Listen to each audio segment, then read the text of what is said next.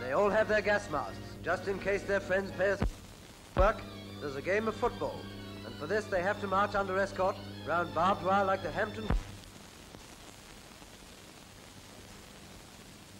generally preparing the building against any bombs which might be laid.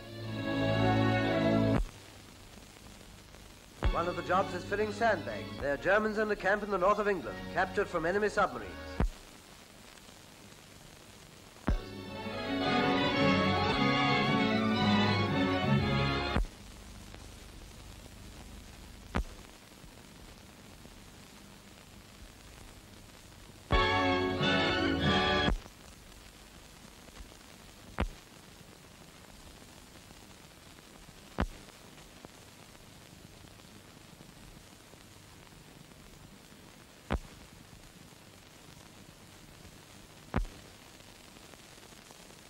That as a race they have a bad habit of getting them.